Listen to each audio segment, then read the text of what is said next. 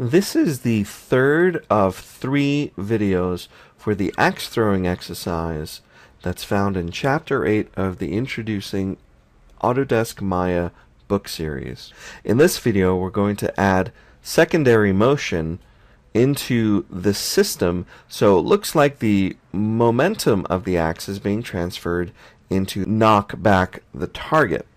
Now, if I go ahead and select the target and I move it back, you'll see that it separates away from the axe. So what I want to do is I want to take a look at the hierarchy of my scene. Here's my axe and here's my target. This is the hypergraph, and similar to the outliner, it gives us a view of the objects in our scene, but in a more graphical view. So we've used the outliner before in this exercise. Now we're going to use the hypergraph. Now what I want to do is I want to be able to keep the axe and the target together. So with the middle mouse button, I'm going to drag the axe node over to the target node, and that will group the axe under the target, which is good because if I move the target back, it goes with the axe as well. If I scrub my animation, because I have animation on the axe, it gets all completely weird and janky. So what I'm going to do is I'm going to press Z to undo that grouping. We'll see that the animation is back to normal. What I need to do is I need to reset or freeze transformations on the target so that it doesn't have pre-existing numbers. To do that, I'll make sure I have the target node selected. I'll go to Modify, Freeze Transformations.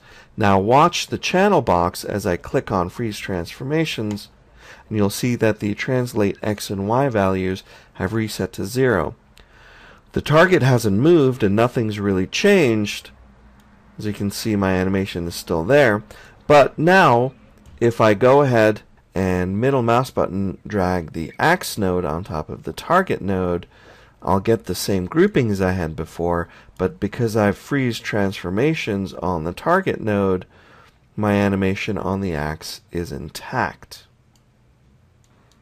Now, at frame 25 is when the axe first makes an impact on our target. Now I need to select, there we go, there's the selection handle has moved over here for some reason. At 25 is where the axe impacts, and I'll set position and rotation keyframes on my target, which now includes the axe in here. But again, the animation of the axe is intact and there's nothing to worry about. At frame 28, I'm going to go ahead and rotate my target up a little bit, and I'm going to move it back ever so slightly.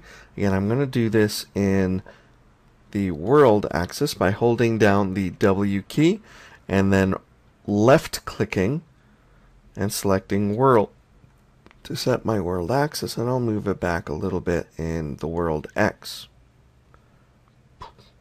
And there you go. You can see some momentum and weight transferring from the axe into my target.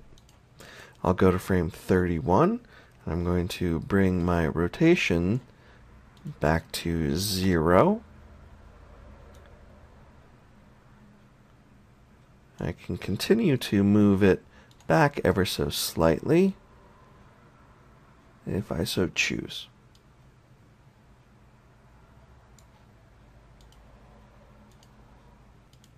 Now you can see the animation is playing back really fast.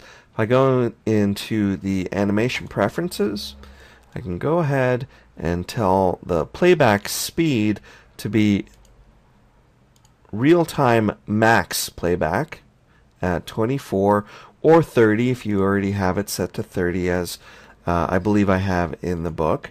You can see that we have at least the beginnings of the momentum transfer animation we were hoping for.